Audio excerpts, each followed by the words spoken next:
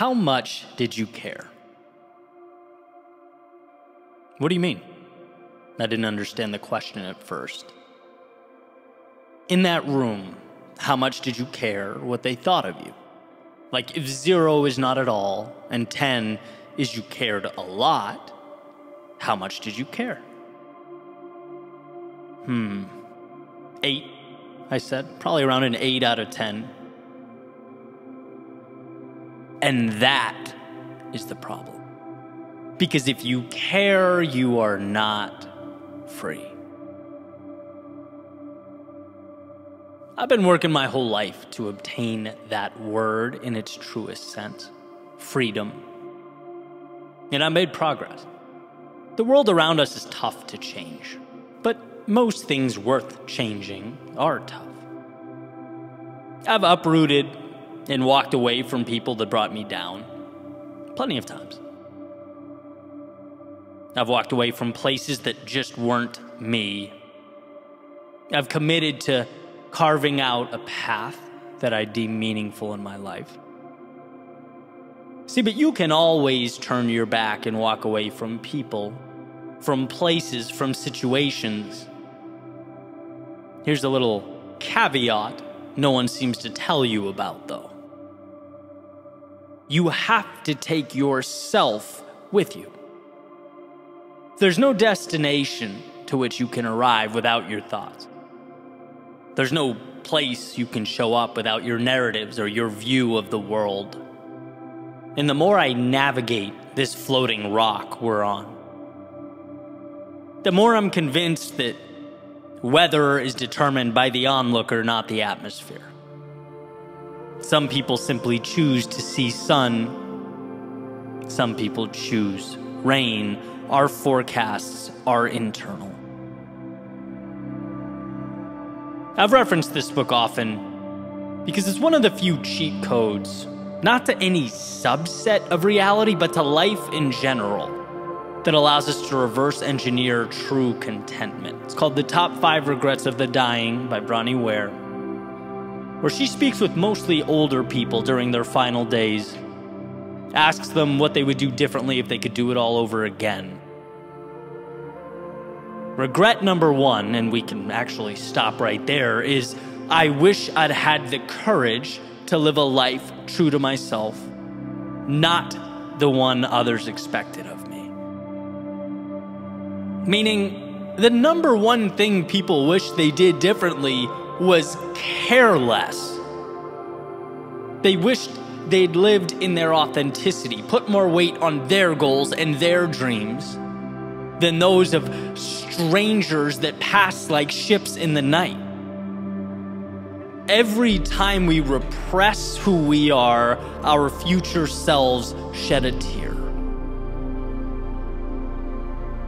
And I know that's not pretty or uplifting to think about, right? A future you looking down and wishing you'd sought out that freedom in its truest form, the freedom to live fully.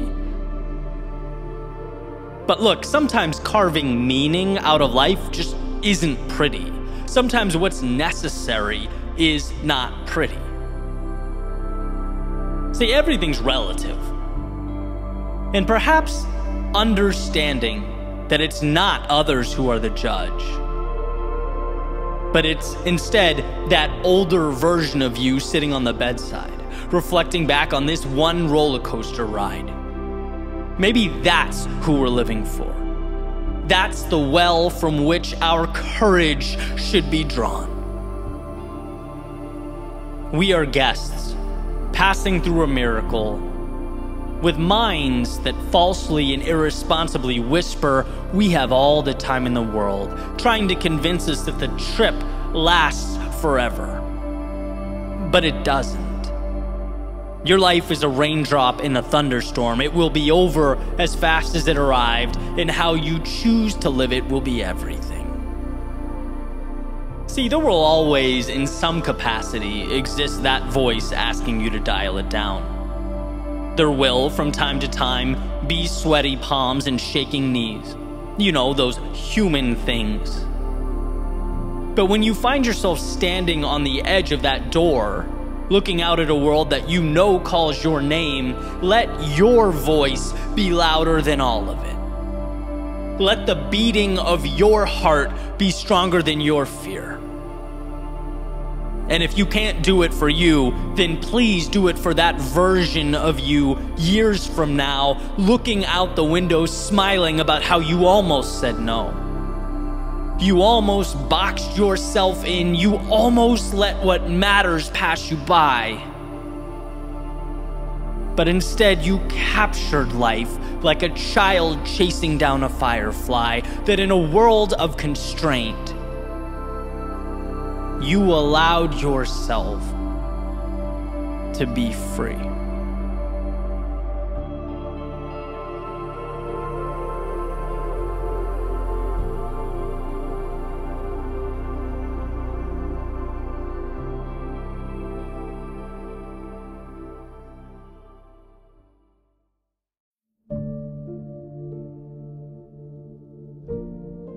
Remember what's yours to control and what's not, what must be let go. Remember that nothing is so futile as attempting to move the immovable or change the unchangeable. Remember that your greatest strength is focusing your time, talents, and efforts, exhausting your energy on that which you can control. And sometimes this distinction hurts. But to fail to see it is to shackle oneself to delusion. Right? You can complain about the weather all day, but to complain about it, to focus on it, to be stuck in it is not going to change it. Your time would be better suited looking at how to adjust yourself to it. And that's what life repeatedly tells us. There's plenty we aren't happy about, plenty we wish we could change. But to stay there in that space is to forfeit your greatness, your strength. Why? Because there is so much you can control, so much you can do. You can always position yourself to succeed. But that calls for first separating what's yours and what's not. Right? There are people I wish were different. There are situations I prayed were alterable. There are outcomes that are given without my asking. That's just life. And a losing mentality is to fight that, to feel anger or resentment at the people that let you down. Why couldn't they be how I want them to be? It's to dwell on the situation that occurred despite your wishes. Why couldn't it have just happened my way? It's to refuse to acknowledge the outcomes that have already materialized. Right? Why couldn't it just have evolved differently? All that, as hard as it is to see, is embracing a mentality of victimhood. It's walking down a path that has no desirable destination in store for you. When you accept the unchangeable, you then become the architect of your reality. Sure, people, places, and outcomes weren't always the best, but now you ask, how can I navigate around it, or better yet, use it to my advantage? It is, to use the famous metaphor, not shaking your fist at the wind, but building sails for your boat, creating a path to take you somewhere new. So let the energy, the time, and emotion that's wasted on the immovable dissolve. The question worth asking is, where do you most want to be, and how can you get there? And while those details outside the scope of your control can feel like a bottomless gap in your way, I promise that what's around you is enough to build a bridge over it. There's enough there for you to find your way, so long as we learn to separate the gap from the bridge, the details from the solutions. when all you see is why you can't go, or how it can't be solved, or how impossible something is, it's not that you are looking at an unfortunate truth, it's that you are looking at the wrong supporting evidence. When we stop seeing the details and outside circumstances as the deciders of fate, we win. When we place our eyes upon the controllable, when we step into what is ours to move and shape and transform, we finally see that the journey to something bigger is not only possible, it is inevitable.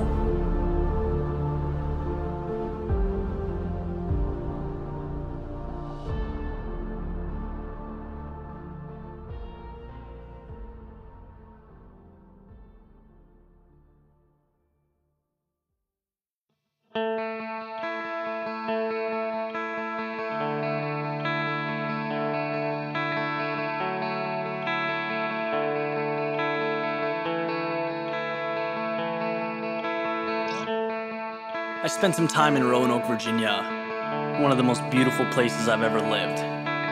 It's this little valley surrounded by the Blue Ridge Mountains. And across the street from where I live was a park. You could look over in the evening and you would see hundreds of fireflies flying around. And I always thought it was such a cool thing, you know, bring me back to when I was young, when I was a kid, and it was such a thrill in running around trying to chase those things. And seeing this day in and day out led me to think, 24, 25 years later, about all the things that have changed in my life.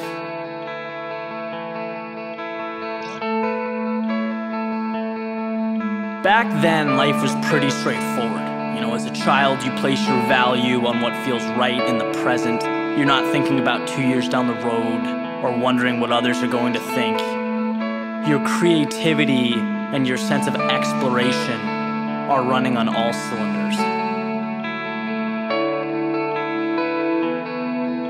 Then something happens. We begin to understand the way of things. We see what's valued in society. We see what's expected. We see how success is defined. And so begins our ascent up the ladder. And rung by rung we climb, looking above us, below us to see where others are, see how fast they've moved in relation to us. And eventually this coincides with how we see ourselves. And as you know, how you see yourself is the best indicator of what you will become.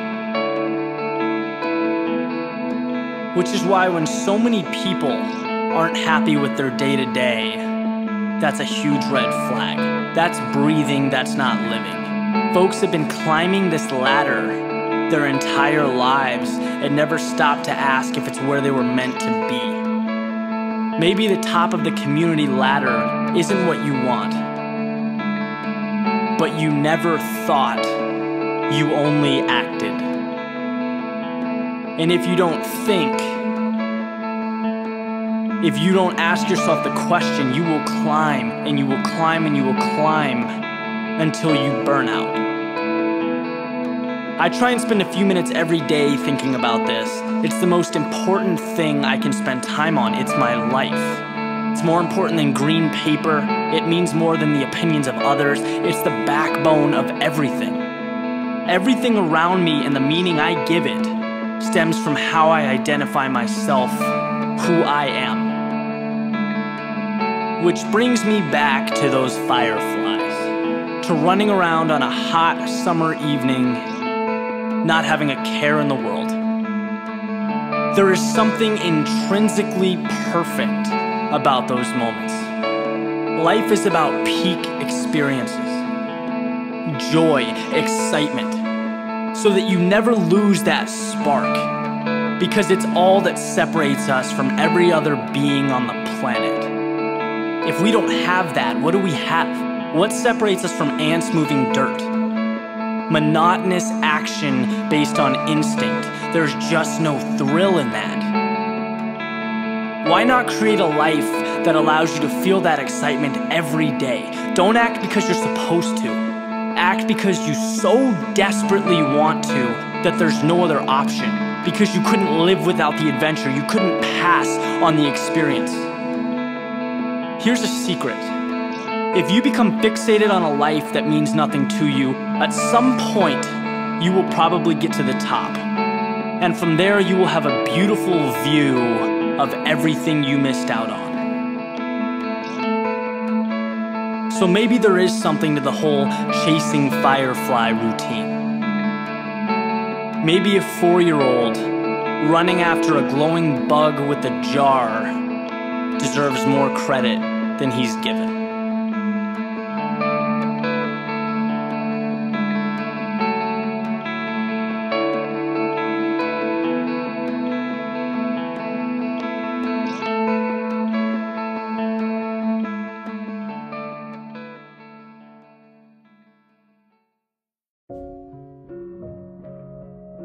I'm going to share something that over the years I've come to know to be true.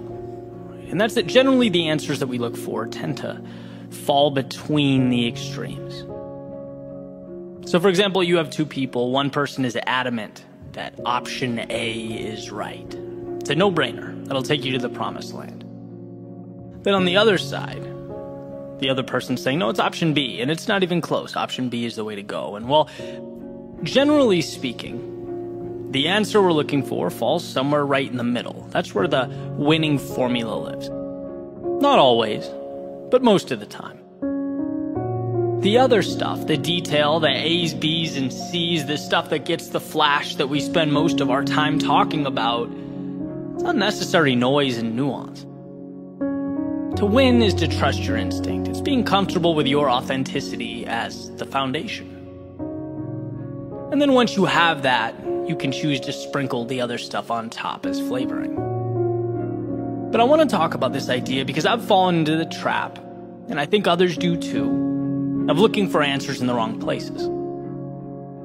Of trying so hard to replicate success, to meet other people's guidelines. We're so busy asking what the other people want to hear that we're not asking ourselves, hey, what do I want to say? And in the process, we lose what's most valuable. We end up rearranging the deck chairs on the Titanic. Imagine if Malcolm Gladwell only wrote about what was trending on Twitter or what was popular. It's like, no, he writes about what he's interested in. That's why he's so fun to read. His curiosity and passion always comes through. Or if J.K. Rowling spent her time researching what works? What sells books? What do I need to buy? What's been done before me, before she created Harry Potter? We probably wouldn't have it. Her brilliant imagination wouldn't have been shared with the world because, let's be real, wizards in boarding school weren't exactly on everyone's radar. There was no roadmap to that. Or I think of Jordan Peterson's lectures. Imagine if he crafted his message around YouTube or Instagram algorithms. It would lose all its power and meaning. He's authentic, he's raw, he's real. That's why we watch him. But the reality is, every day, we're told in tailor-made, strategically located advertisements that, hey, John Smith achieved success, happiness, and fame with this product or this service, and without that, you can't get what you want. Or we turn on our phones, we go on social media, and it's hearts and likes and double taps, and we're not saying what we want to say. Right? We're reverse engineering how to get that validation. For those with brands or those in the marketing space, I mean, you know, it's always about trying to understand this mysterious algorithm or your posts will be buried. What we're being asked to do overall every day is manipulate ourselves to meet the demands of the platform or of the external criteria. And I'm not saying it's morally wrong. There's no atrocity being committed. Part of life is adapting. But what I am suggesting is there's a danger that we're not aware of. Amidst all this chaos and confusion and manipulation, we tend to lose ourselves. And when we lose ourselves, it doesn't happen all at once. It's gradual. It happens little by little, one concession at a time. We don't snap our fingers and disappear. We slowly slip away, not by what we do, by what we don't do in order to fit in. Do you know how everything in our solar system orbits around the sun? Well, what if you thought of that sun as who you are? right? When you're with your friends or family, when you're writing, saying, thinking what matters to you. Without social media, without brands and marketing and societal pressure, just simply who you are. That should always be the nucleus of your world, your North Star. That should be the measuring stick to whether you're on the right track, not the externalities that ask you to change your key so that it fits their lock. What if we re-engineered the way we look at things? What if we built a world where people expand upon who they are and what they care about, where we have the courage to say no to the latest trend or item or advice because it's just not who you are? What if you were that confident? And then, if we think some of those externalities will help us, then sure, sprinkle them on top. But they rotate around you, you don't rotate around them. That's the difference. To be content, you have to be the center of your own universe, living by your guidelines. So instead of looking around and trying to decide your strengths, based on what will be accepted or promoted or what's been done before, do yourself a favor. Take a deep breath, step back, and just simplify. You know what matters, and that's enough. You don't need the world to tell you that. So while the masses fight over solution A or solution B, maybe you'll understand that both of those solutions solve the wrong problem. And while the masses argue, which car goes 0 to 60 the fastest, scream about the features, debate which brand is the most reputable, hey, you'll at least know why you're driving, which is more than most of the world can say. You'll know where your car is headed before you upgrade to that sunroof and those top-of-the-line speakers.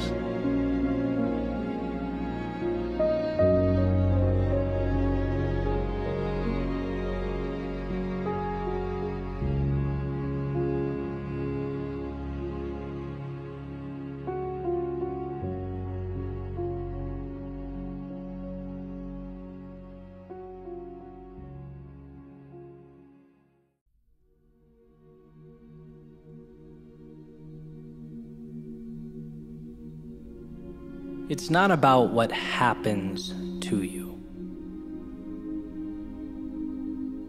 No one escapes adversity. No one lives free of discomfort or misfortune or struggle. No, it will always be about what you do with what happens to you. In other words, it's not the event, it's the response. Not the obstacle, but the ability to navigate around it. Not the wave, but the ability to ride its momentum to something greater. It is not what happens to you, it is what you do about what happens to you. The famous Roman emperor and Stoic philosopher Marcus Aurelius said, "You have power over your mind, not outside events. Realize this, and you will find strength." And I think this realization comes down to the fact that there is always a way. Buried underneath it all, something powerful to leverage. But getting to the value calls for a rewiring. A change in the questions that we ask. Not, how could this happen to me? But, how can I be better tomorrow than I am now because of what happened to me? Not, can I still be that person or accomplish what I set out to? But, I am that person. Now how will I adjust my path so that I get there? We're operating within a world of value, limitless opportunity. The difficulty simply pushes us to that value faster, expedites the process. It forces us to open our eyes and see that the world works for us. So you take, for example, the fear of starting something new. That fear, it doesn't have to be an endpoint or a red light indicator. Fear doesn't mean you're not qualified or prepared or equipped. It simply lets you know that you have finally acquired the courage to step out of the safety of the only world you knew and into the turbulence of growth, onto the path of something better. And where it's easy to move away from that feeling, to turn your back on the chaos and retreat to something simpler, maybe something more predictable or contained. What if you viewed the fear as the price that we all have to pay to pull the curtain back on the best things life has to offer? Changing the question from, will I be afraid, to instead, this is important, this is meaningful, therefore it's inevitable that I will experience fear, but what will I do about it? How will I conduct myself amidst the fear? Will I continue forward? Those are the questions that contain the value. Right? I can't keep the water from rising or the walls from caving in. No, that's an inevitability where I'm going. The worthwhile road always has its adversity. But will I use that water to learn to swim? The walls to climb, to adapt and scale? What will I make of this? That's the question that becomes the difference. And sure, you could stay away. You could choose not to take the path that presents the danger and the turbulence. You could attempt to contain the world around you by simply refusing to experience it. But then, of course, you become presented with the question, why intentionally refuse to cash in a winning lottery ticket? Why diminish your gift in such a way? If it's not what you look at, it's what you see. Why see the world as an adversary? Why see yourself as less than you are? The saying goes, when you fight for your limitations, you get to keep them. You'll never exceed the person you've decided yourself to be. And yes, the world can feel intimidating. It's unknown. You in many ways can't control the characteristics that make life what it is, but you can always control you. Just like you can't control the wind, but you can adjust your sails. You can't control the tides, but you can predict and plan and execute accordingly.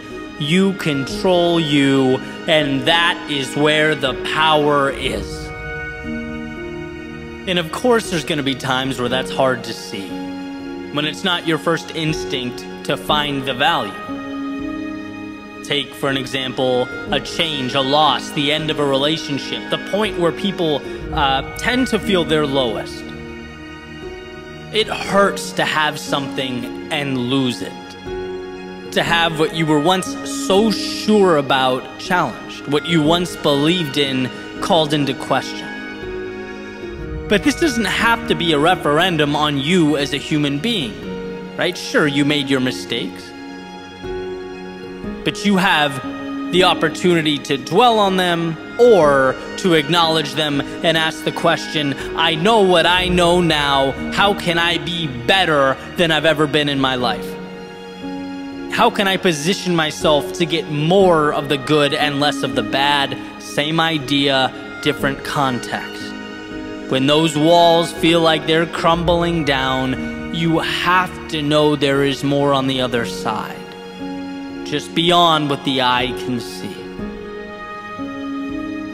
And this isn't just an idea I play around with in my head. I make a concentrated effort to think this every time something goes wrong. When my first reaction is emotional, my first emotion is anger or frustration. It's like, take a breath, compose yourself, and start looking for the value. Because here's the truth, the world is not going to end today.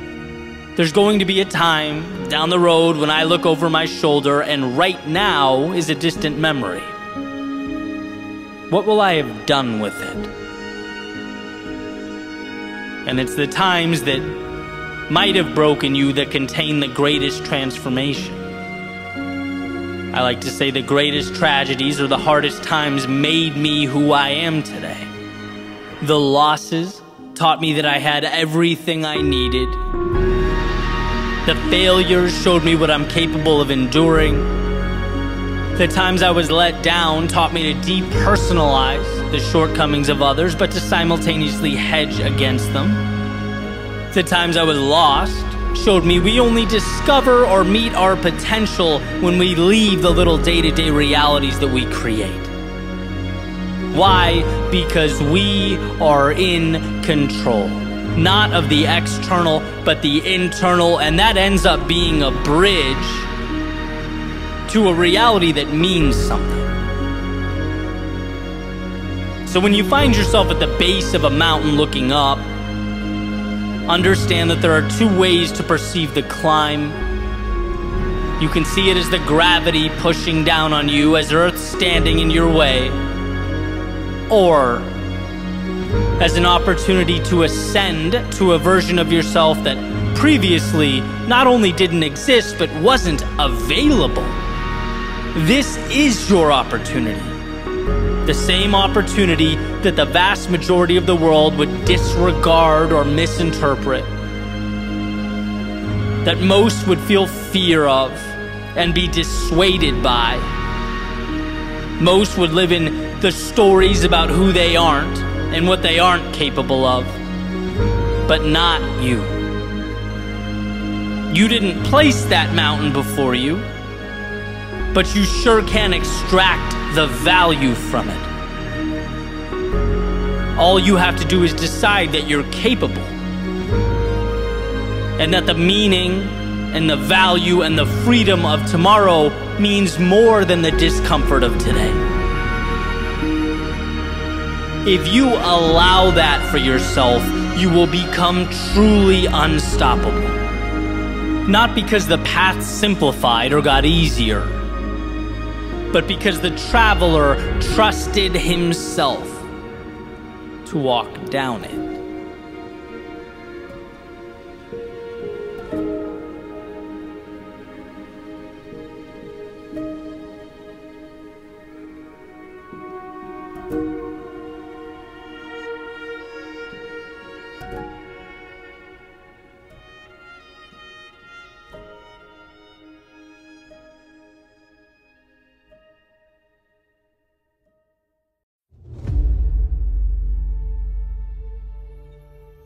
What can you be the best in the world at?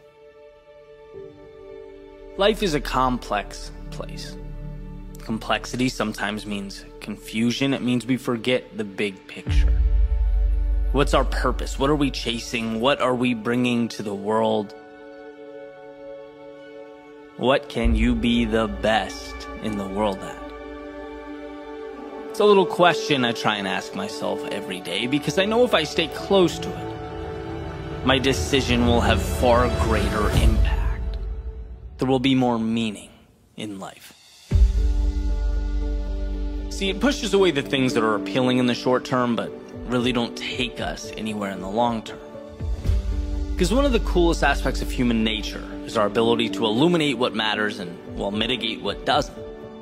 Helps us focus on what's important. We need to go to the grocery store. Well, we step out the front door, paying attention to nothing but the task at hand, not the objects to our left or right. We don't know what colors the cars were that passed us by or the plants we walked by. We don't think about the blood pumping through our bodies, making it all possible as we walk to the car. We don't even see the car as its metallic components as it really is. We see it as our portal to a place that has the food. See, we are blind but at the same time have this beautiful gift of vision. We see the path right to what's most important. So let's leverage that. And what I think we need to remember is to identify in our own lives what that means with regard to our purpose in the context of what we are becoming. See, every day I hear people talk about followers on social media, right? How do I get attention? How do I get noticed? How do I market myself or my brand to the world? How do I stand out? And every time I hear that, I always have this little internal reaction, like a voice saying, that's just so wrong. It's so backwards. You stand out by adding value to the world, by being good at what you do. It's that simple, really. And so look at it like this. We'll take a specific example. To worry about the marketing and the attention and the followers first is like worrying about the transportation of something you don't have yet or that's incomplete. It's like spending all your time worrying about the logistics of a cargo van and having no idea what that van is going to transport. Isn't the product the most important thing? And that's the question I ask myself when I'm caught up in something flashy or maybe out of line with my big picture. To make sure I'm on track in this crazy world, if social media disappeared tomorrow, are you good enough at what you do that you could take that product or service or skill set to another platform and start again? And if you're not, fine. But are you working towards it? Those are the parameters that we should all live between. Everything else tends to work itself out. Steve Martin's quoted as saying, "Be so good they can't ignore you." And that's what I find so exciting. The opportunity, the chance to build something sustainable. That's why this is a long-term play. And in a world where so much emphasis is put on perception, what's the reality? What's the story? Right? The pictures are great on the surface, but what's the value that resides below that, underneath? What are you working tirelessly day and night to be exceptional at? What are you reading to build yourself up as a force to be reckoned with? As a powerful, valuable individual? See, my world, a lot of what I do is immersed in social media, which is why it's so important that I remember the perspective, that I step out. Social media is not the product. I'm thinking much bigger than that, and I hope you are too, whether it's academics or sports or art. What is your thing? What's going to be your arena? Where are you unstoppable? Where you add so much value that the world has to stop. Where sure, you can capture it on social media, but you can talk about it face to face with clients and family and friends and strangers on the sidewalk. You can write about it, teach about it, where it's so much a part of you that the phrase competent doesn't even do it justice. That's where greatness lives. Not in screaming for attention or creating a facade. Those things don't stand the test of time. I'm talking about being truly remarkable. And we all have that ability. We're all capable of mastery in some area, moving towards something that matters. We just have to make the choice to own it, to see the world and all its opportunity for what it is, to begin. And what better a time than now?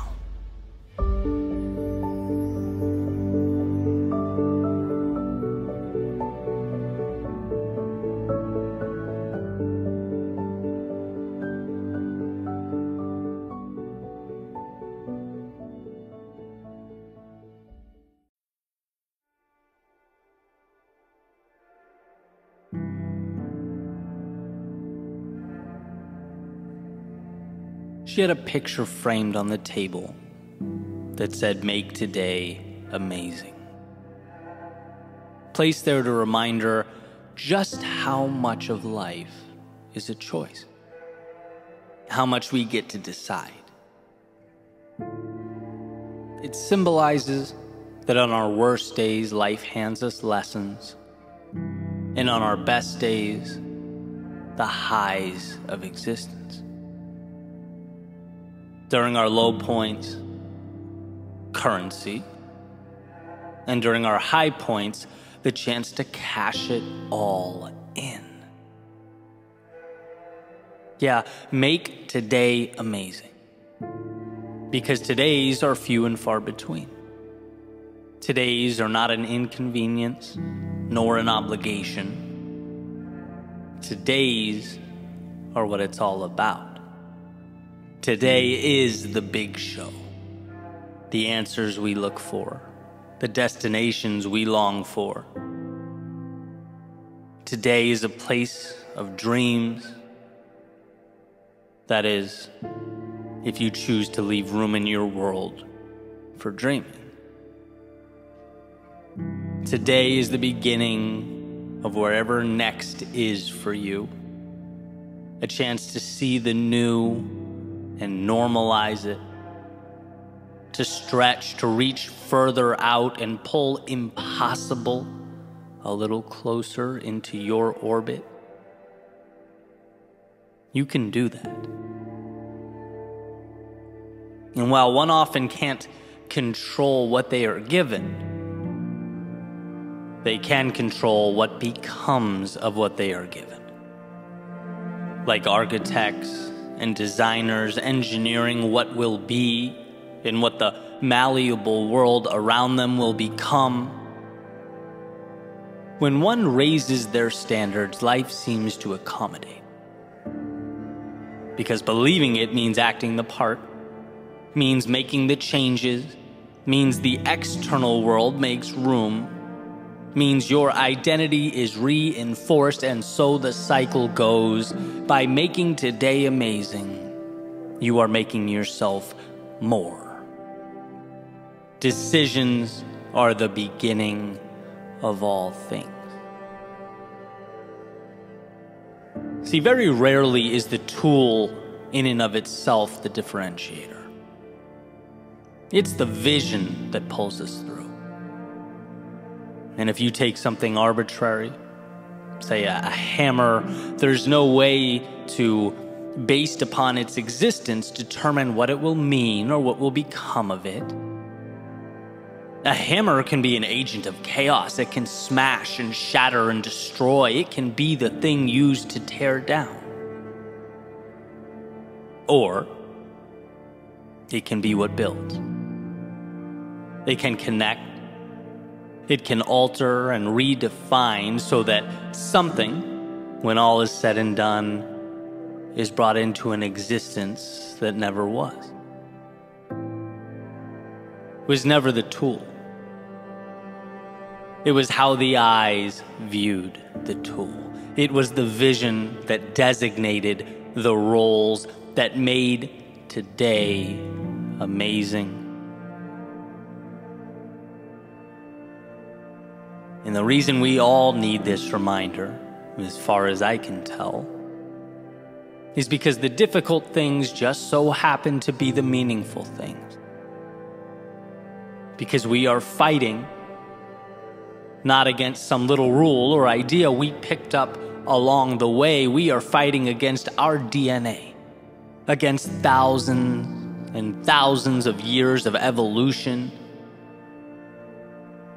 Because the fear that kept our ancestors alert and alive now in a totally new world keeps us contained and our talents minimized. The approval of others that kept us safe and secure as we once traveled the landscape in small groups, hunting and gathering, well, now it keeps us needlessly looking over our shoulders and craving acceptance. The unknowns that kept us out of the dark cave with the predator living in its shadows now keeps us confined, looking out at life's potential through self-made windows. We need to be reminded to make today amazing, because those things are quite the adversaries. Because our default is to just let the ship sail. Our default is to simply survive. After all, that is the standard and the rule by which living things abide. Make it another day. But I believe you are more than a living thing. The godlike ability to not just exist in a world, but create new ones is a miracle, both a blessing and a responsibility. To drive towards a more fulfilled you, a happier you, a healthier you, a more complete you. But one must first become aware that around them exist the pieces required to build something never before seen. The vehicle to those far-off places that were once only dreams, thoughts, illusions. I've always believed that if it means something to you, it's not stupid. It warrants exploration. For even if the thought doesn't end up being all it was cracked up to be, even if it's not the destination, but only a stop along the way, it still pushes you to the next thing, and the next thing, and the next thing. It still moves you forward in this beautiful game of life. So decide. Decide to make today amazing. Choose to make it better. Let the obstacles lift you up and the momentum carry you towards something meaningful. When others stop and find reasons to doubt themselves, how about you find this small win buried, tucked away underneath it all? The little key that may do nothing more than get you through that next door. After all, sometimes that's what life's about. Picking up your head when it's most difficult and finding the next door to walk through. And the magic is knowing you can always do that. Because there always exists both the doorway and the key, but we must be willing to find it. That's the obvious thing about those doors. The right ones will open, but they require we find the strength to approach them. They require that we seek out amazing. And so with this in mind, what is the next chapter like for you? Are you currently enduring one of life's winters? Are you navigating those inevitable valleys of despair, in which the value is in finding that single ray of light amidst the storm? Looking within yourself for the courage to take one more step forward, and another, and another? Are you seeking out that spark that will reignite the fire in you? Because it's there, so long as you choose to make today amazing. Maybe you've climbed yourself out. Maybe you're looking for whatever's next, the new evolution. Seeking to follow your heart and continue the beautiful progression that is life. Let the external world support that vision. Choose to see the detail not as trivial, but as the answers. The tools that will lift you up and support what you are building, it's there. She had a picture framed on the table that said, "Make today amazing." Placed there to remind her how much of life is a choice. Because in a world of options, what a gift to choose the journey of a lifetime. What a ride that awaits, so long as you decide to step in.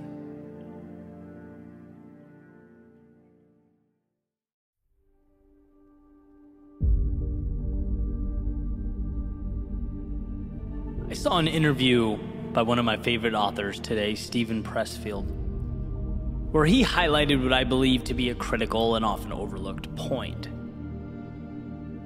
He says a lot of people think life is short, but life is actually long.